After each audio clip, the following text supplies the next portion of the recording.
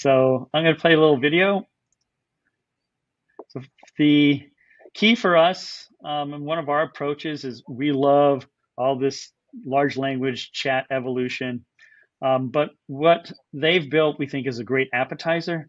We want to deliver the main course, which is our expert minds that are multimodal for work.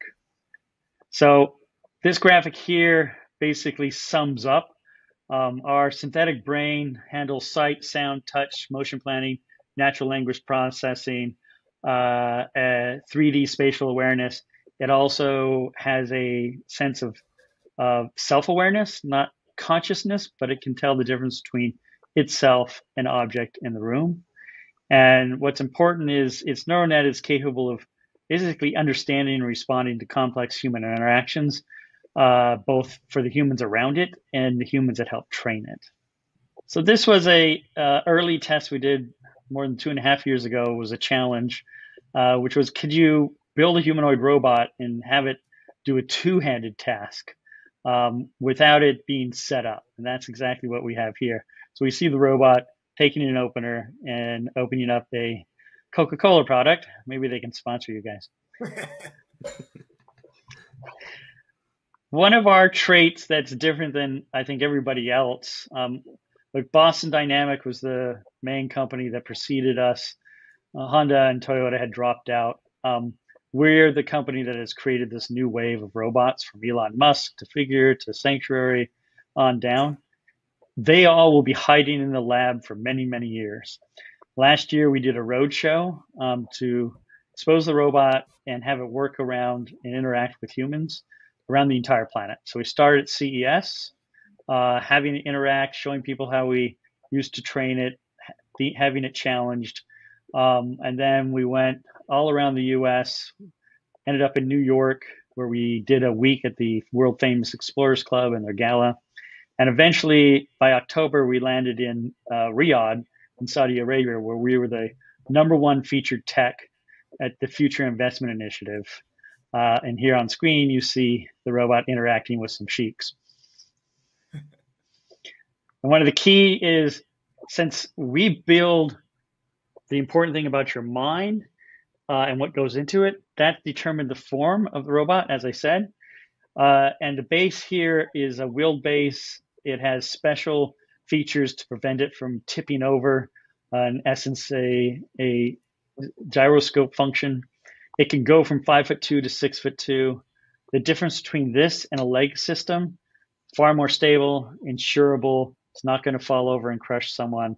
And it will run 10 to 12 times longer than any leg system on the earth, period. We've been approached by a whole range of industries, from manufacturing, construction, hospitality, nuclear power plants, agriculture, of course, healthcare, logistics, you name it. The robot has very articulate fingers, hands, wrists are very human-like, but it also, besides being able to pick up large weights, is fine enough to do this pinch of salt.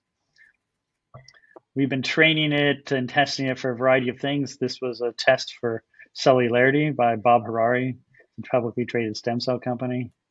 It can use any human tool, and no one handed the robot these tools. It just went and picked them up.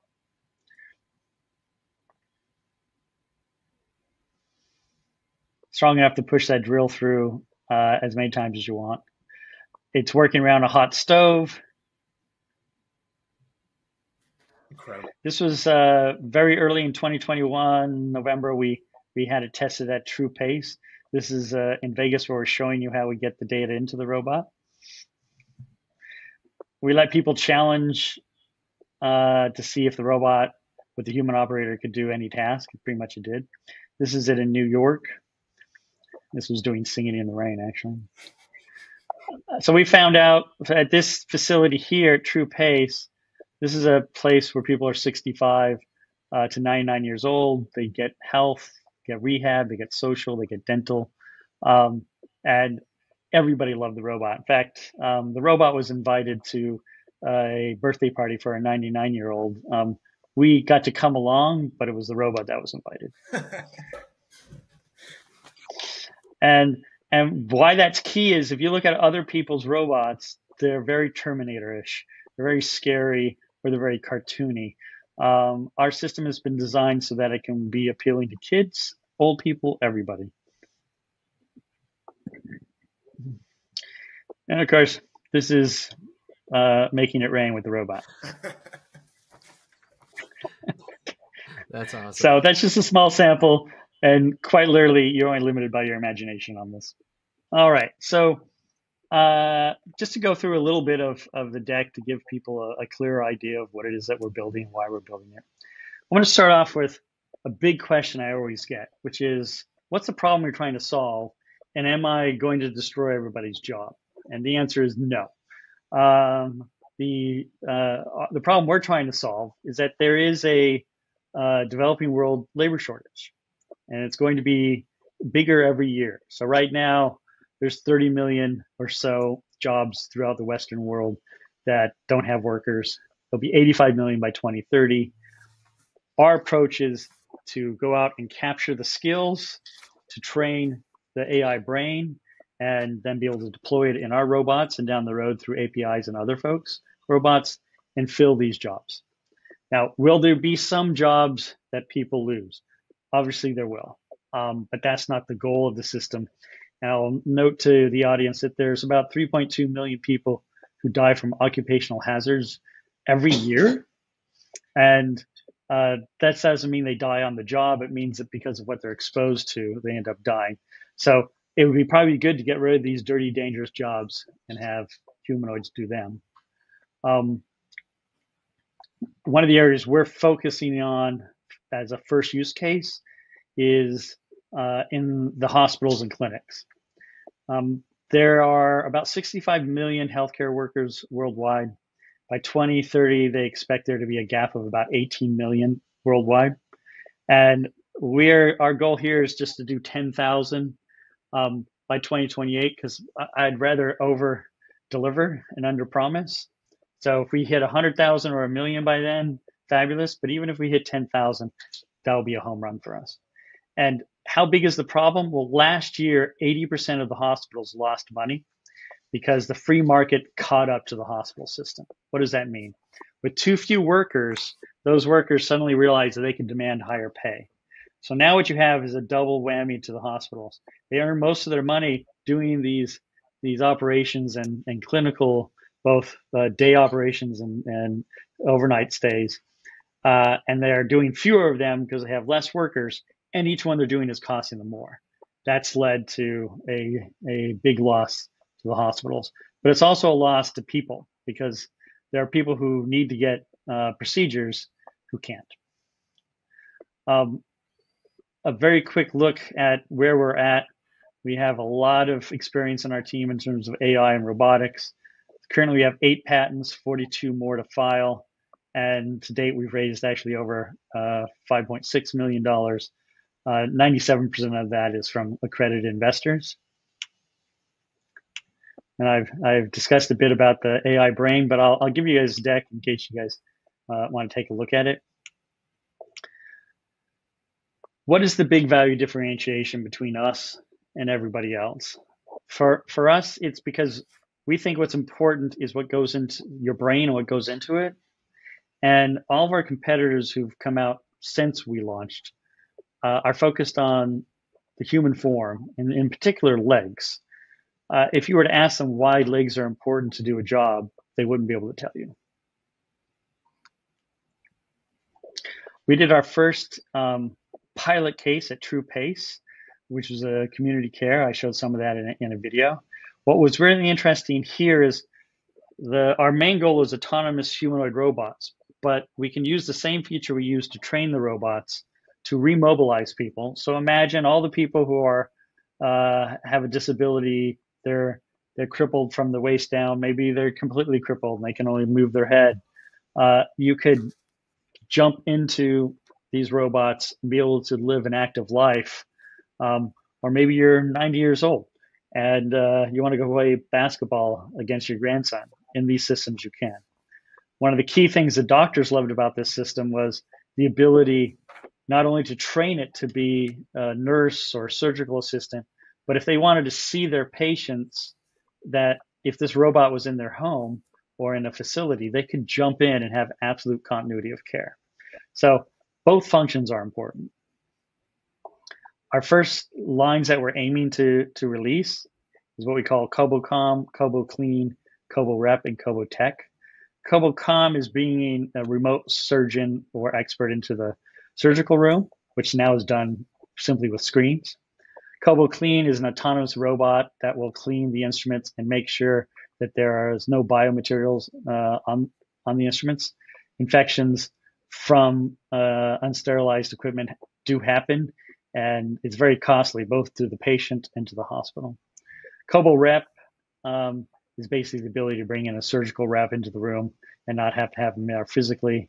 And the first one we're doing for full on is a KoboTech, which is that person who transitions instruments back and forth to the doctor. Now, why that is interesting is because it's a very high level problem to solve with very complex haptics. So it's challenging us on our AI haptics that we want to develop. But once we lock this down, being able to then make a autonomous cooking robot or autonomous cleaning robot or autonomous laundry robot becomes very simple. And in terms of our business model, in today's world, we don't have a huge budget. Most corporations don't have huge hardware budgets. What they have is huge labor and overhead budgets. And you can't, if you're running a corporation, just go over to the guys who have the labor budget and say, hey, can I get $10 million from you guys so I can buy some robots? That's not going to happen. So what we've done is create the best for the customers and, quite frankly, for us and our investors, which is robots as a service and AI as a service. So if you need a worker, our plan is if it's between 50 and 100K of cost, then we will lease you that robot at that cost for one employee. These will run between 7 and 10 years. The cost that we're seeing on the BOM is less than $50,000 for the robot. So in essence, after the first year, you'll have paid for the cost of the hardware. And the customer gets a huge labor savings, because what you have to keep in mind is a humanoid robot of this sort can work 24 hours and 7 days a week. And so a lot of hospitals have 3 shifts. Even those who have 2 shifts save 74%.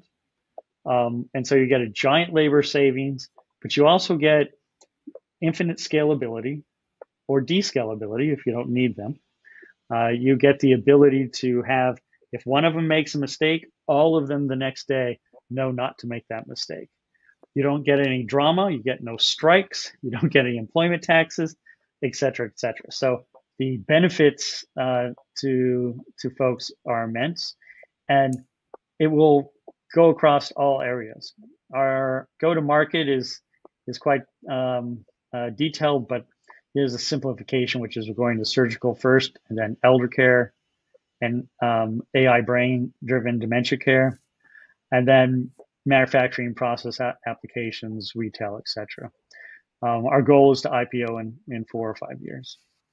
Roadmap is too much for me to discuss right here, and we're currently actually out to raise $40 million. So I'm going to end it there. And in fact, today is the last day of our WeFunder campaign. And we may or may not open another one down the road. We opened our campaign not essentially to raise money, but to allow the everyday investor to get in. I would have loved to invest in Apple before it became public. Peter Diamandis and myself and Ray were staunch advocates for crowdfunding to become possible. So for a decade before it was possible, we were speaking on it. And that's one of the reasons we opened the campaign.